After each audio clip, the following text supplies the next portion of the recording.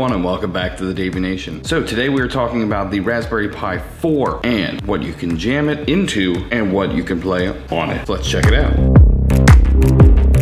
So today we are working with the Raspberry Pi 4 4GB model. We also opted for the 3 heat sinks for the chipset on the motherboard there, and we also got a small Noctua fan that we can run off the Pi itself. We also went with some USB extenders 3.0 so that we can use the front I/O of the PlayStation 2 housing.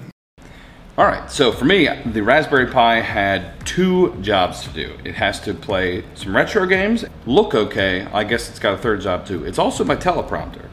So let me take you through how I took just my PlayStation 2, turned it into a case for the Raspberry Pi. This build is very straightforward. All I had to do was disassemble the PlayStation 2, take out all of the parts that I didn't want to keep for the front fascia of the actual device, and then replace them with all the other new Raspberry Pi parts that I wanted to. So I started doing that by taking all of these screws out and pulled out the middle portion of it, which was all wrapped in a back plane, which basically took all the PCB out. And then I took a Dremeled out the controller and memory card holders, which you're looking at now, which has the fan mounted on it right now with just some glue. And then that pulls air through the memory card slot and pushes it down through all of the different pieces of the Pi, which then leads us to the USB ports. I wanted them to work. I wanted them to be just look exactly the same.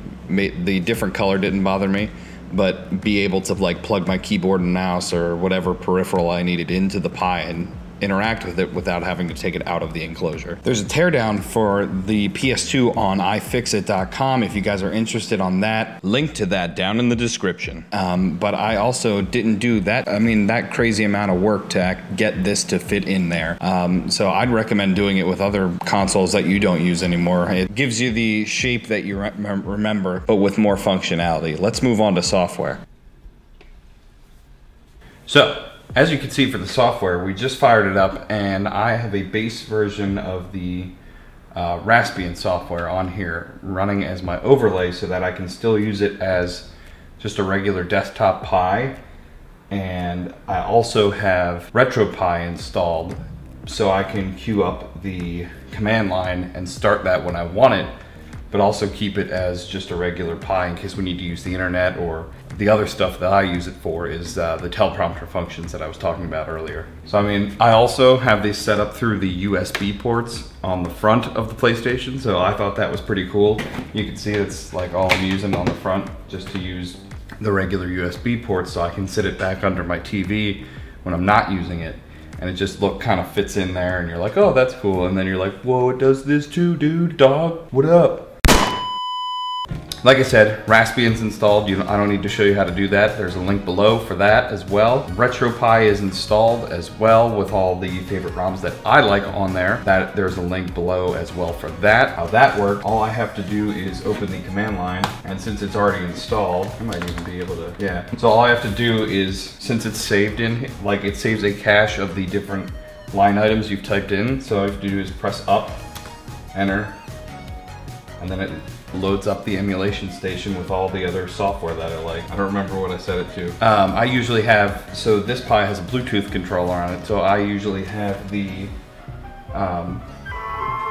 shush you. Yeah, so you can see that all the games work and it looks like a PlayStation. I usually have an 8-bit Duke controller hooked up to this so that I usually also play it on the TV. So I used to have the GameCube, the old school GameCube Pokemon, basically the only game I played, the Game Boy adapter. So that's kind of what I wanted to do with this. Like all the games I used to play, load them back into here, have them on there and ready to go, instead of paying for like one of those 100 game boxes that I'm not gonna play 90 of the games, and then probably 1 or 2 of them I actually will. But the whole thing is you can hook as many Bluetooth items as you want up to this, so you can play as many players as the game will let you play.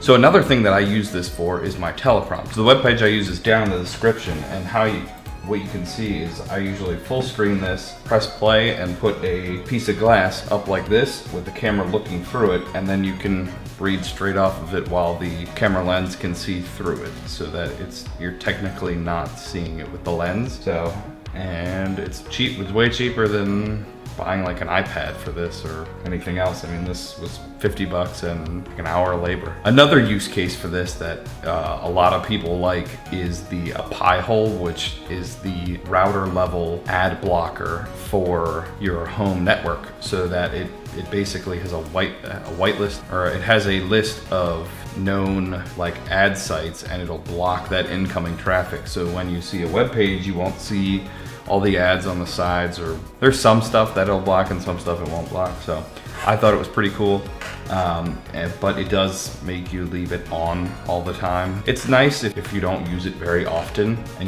you can leave it like hooked up or behind your router or something. So these are just some of the use cases that I came up with for this build. I really like the small form factor of the case. It's a lot bigger than the Pi itself, yes, but I mainly chose it because of aesthetics, and I thought it looked cool, plus the PlayStation wasn't getting used anymore. Some things that I would change though about the build that I did, I would add a power switch to it, like an inline power switch, so that I could like locate it somewhere on the front. I initially wanted to use the old PlayStation button and route a LED to it, so when you clicked it on, it like worked exactly like an old PlayStation. And also reroute cables, so I'd have to buy some extra cable extenders to route the ports, like I did with the USB ports, to the back of the Pi. So that may be some stuff I might do a little bit later when I have some extra time. Other than that, it's been a pretty fun project, and I recommend anybody who wants to do something like this. You can even get, I was also thinking about getting old, like you can grab an old VCR or like an old cassette player or like a Walkman or something like that. Take all the innards out and put a Pi in there, so you can have like an old Walkman, which the vintage plastic and that kind of stuff looks really cool, because they don't use the same type of plastics now and modern extrusion and stuff like that. So it'd be cool to put like, I don't know, like an old Pi. Like a lot of people use the Altoids tins. I think that's cool too, but I wanted to do something a little bit different, and this is what I had to work with. I also had some other Xboxes that were on the chopping block too, but they were a lot bigger than this. I wanted to fit this in like a nice slim package. So that's all I really have for you guys this week. I thought it was a lot of fun. If you have any other comments or anything else I should do project-wise like this, this is some stuff I do in my free time. So give me a shout out in the comments below. If you have any questions, I will answer them in the comments below.